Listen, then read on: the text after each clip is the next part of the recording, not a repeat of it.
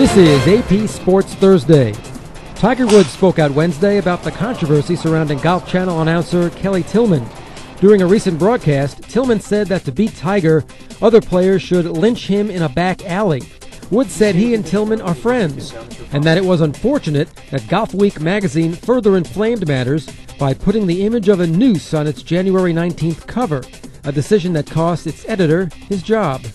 Cover itself just perpetuated it. It was over and handled, between us, and we had moved on from it.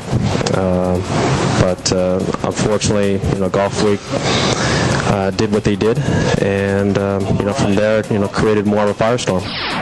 Mike Smith is the new head coach of the Atlanta Falcons. He's been Jacksonville's defensive coordinator since 2003. The Falcons were just 4-12 this past season.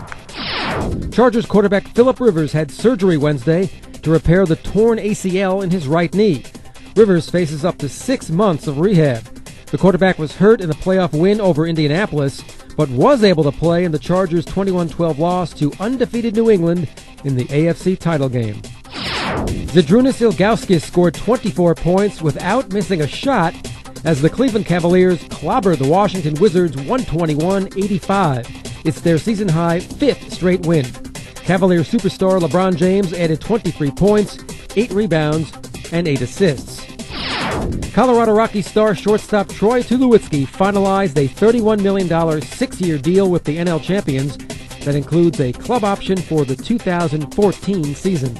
The money's nice. Let's be honest. It's awesome. It puts me in a great situation. I look forward to helping many people in the Denver area, helping my parents, helping as much as I can. Steve Karmazin, the Associated Press, with AP Sports Thursday.